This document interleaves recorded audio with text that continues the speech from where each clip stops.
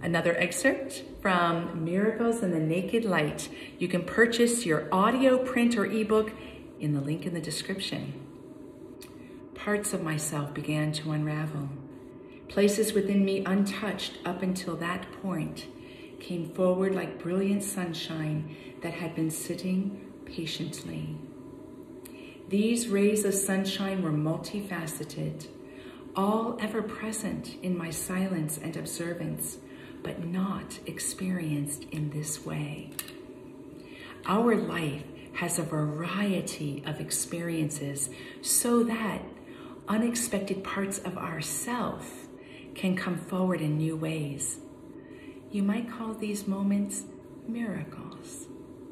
How can you be present to something within yourself today that shines forth because of your experience?